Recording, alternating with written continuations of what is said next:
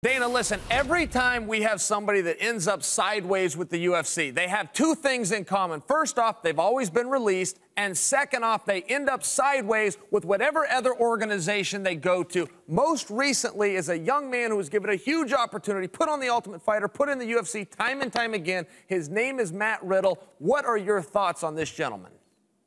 Yeah, that's the story that was written that he made all these allegations about mixed martial arts businesses are run by these bad guys, these scumbags, this and that.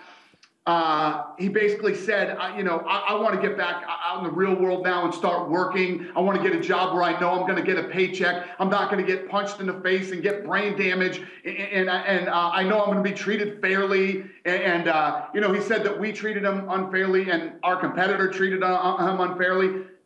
Now, I don't want to sound like I go whatever. Well, those guys signed him. And now they won't give him a fight until January.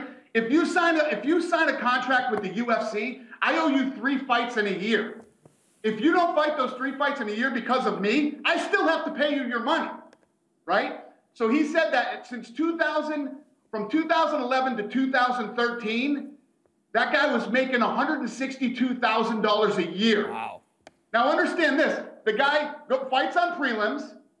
Does Matt Riddle sell any more tickets? Does he sell any more pay-per-views? The guy's fighting on the prelims, okay? He's fighting his way up to get the opportunity to possibly someday become a big star in the sport.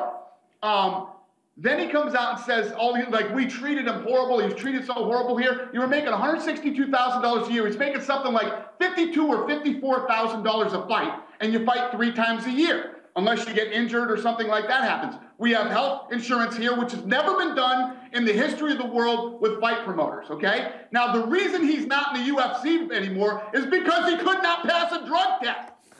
The guy couldn't pass a drug test, okay? So he couldn't. And think about this.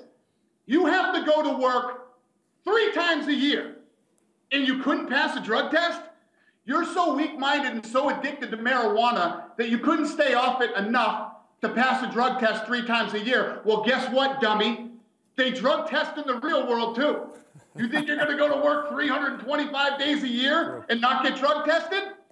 Right? He couldn't pass a drug test 3 times a year, but he's going to pass it in the real world, right? And I want to know where this rocket scientist is going to go and make $100-something thousand a year, right? And also, this is the guy, Matt Riddle, who did an interview and said, I smoke marijuana so I don't beat my wife and children. Oh, my. Oh, my. Oh, God.